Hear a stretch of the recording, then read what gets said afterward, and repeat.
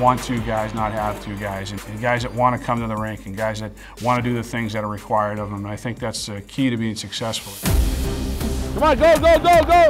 It's a long year in terms of the time commitment. I think it may be even the longest season in the NCAA from start to the Frozen Four. Go short, short, pull it, and go! I don't want the guys ever to look at playing hockey at UNH as a grind. I want them to look at it as a great opportunity. Our busiest days are usually Monday, Wednesday is when we have our workout, which is like an extra hour or two that you're at the rink. Heads on a swivel, I got a man and a half at all times. There's a lot of practicing in college hockey, and a lot of these guys are coming from junior hockey where they're playing 60, 70, 80 games. We only play 34 regular season games. Get going, Chris! So practice at times can be tedious, but I think that's the responsibility of our staff to make sure that we keep it fresh. Angus, come back on the inside on this side with Charlie. Coach, he always says, like, we won't keep you out there long, but we got to go hard. Which I love. I love being pushed as a player. 1, 2, 3. I think the biggest thing that we love to do is go and have dinner after practice together. We take up a bunch of tables inside Holloway Commons. It's awesome being able to socialize with the guys to end the day, and we see each other the next day around 9 a.m.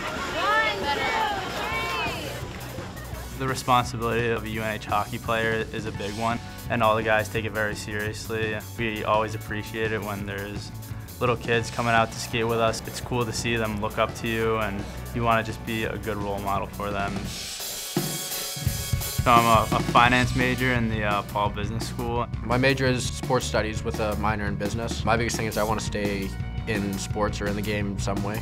Growing up, my parents and my grandparents too would always stress how important the academic side was and how hockey doesn't last forever. Even if you do go pro, you're still gonna have to end up getting a job at some point. That's why I've been taking it so seriously in college. And so I just want to make my parents proud, make my grandparents proud. That was the biggest thing for my mom. It's always books first, athletics second. I want to be the best student athlete I can be here.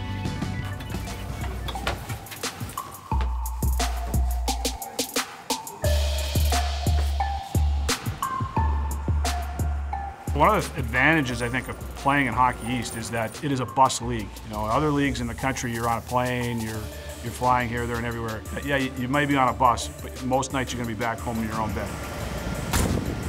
You know, being a hockey player, being an athlete at this level is something that you don't really think much about. Guys are playing junior hockey where they're familiar with 10 and 12-hour bus trip and then playing that night. I played in the BCHL in juniors. It's a 12-hour road trip up to Prince George, and it's just a long haul. It's brutal. It's in the middle of the winter. It's no fun.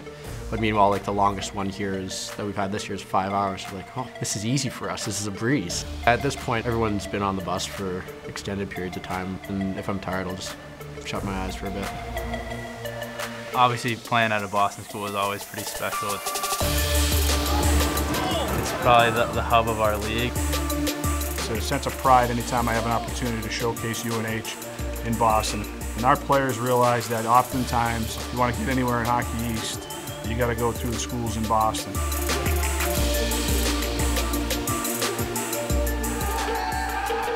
A sellout crowd at the Whittemore Center tonight for the Wildcats and Black Bears.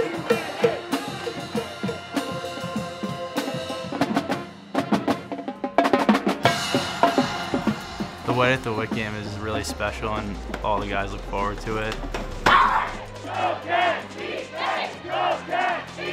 Obviously, the history of the rivalry between us and Maine is big. There's been a lot of historic games played, whether it's at Fenway or Frozen Fours in Anaheim. The rink is packed, and you got the student section full. I love it when it brings that extra bit of energy for you. A blast from Masco! There's nothing like coming here, playing a home game at the Whittemore Center on a Saturday night when the place is packed. There's extra energy in the building. The team seems to have more life. It's something that brings me back to my time here as a student athlete. There's Arian on the face. Here it is. And I don't think there's any other experience like it in our conference and nationally. Aaron Nazarian in over